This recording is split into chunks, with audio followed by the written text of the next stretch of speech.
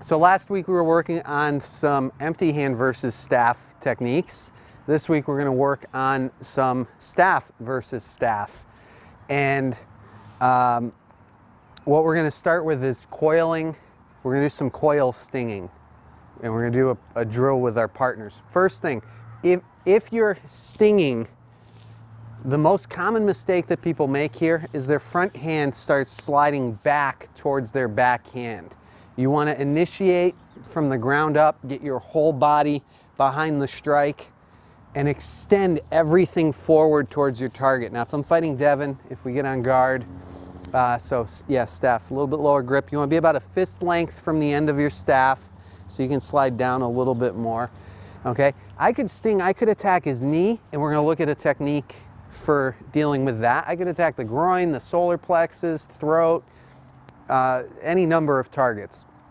We'll stick with right now attacking the chest for safety reasons. When you're doing this drill, if your partner accidentally misjudges, first of all, we want to keep reasonable space. We do want to be cautious that we're not hitting our partners.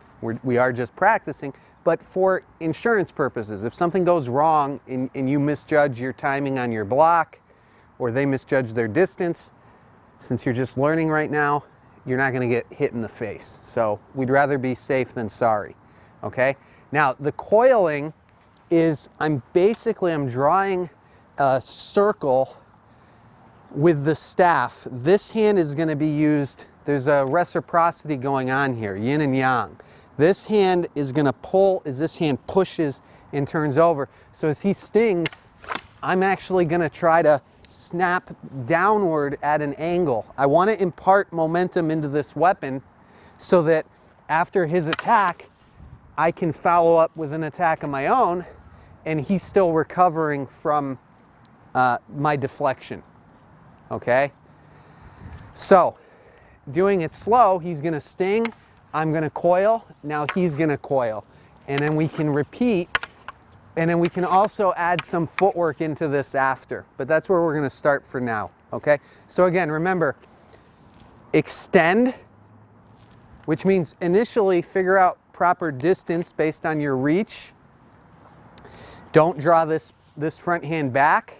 You want to use both arms. You can make a larger circle for now. As you get better, like most movements that you learn in martial arts, you'll learn how to refine it and you'll learn how to get more out of less. And you want, as this is pushing down, my body is engaging as well. We're using some of that white crane body mechanics, that spine, that chest and spine bow.